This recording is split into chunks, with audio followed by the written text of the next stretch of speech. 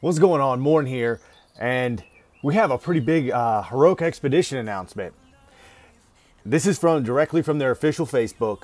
Finally, adventurers can get your pet along with your battle across the Divine Realm.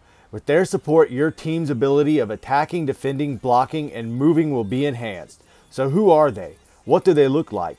Leave it up to you. This is awesome. People that are stuck in campaign, they're going to be able to push now.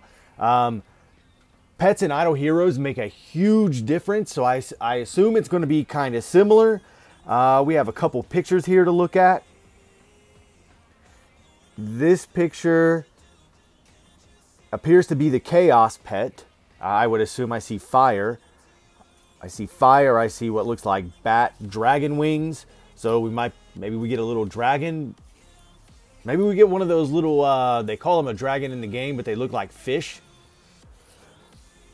I assume this is a forest faction. We got some wings. We have a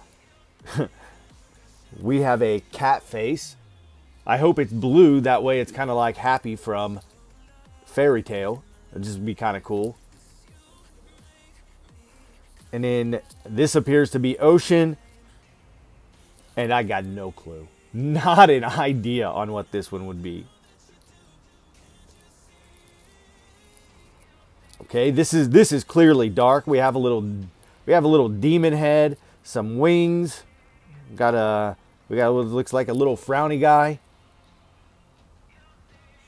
And this one is probably going to be light faction. It looks like a goat. I'm not sure what goats have to do with it, but this is super cool. I'm really excited to get pets.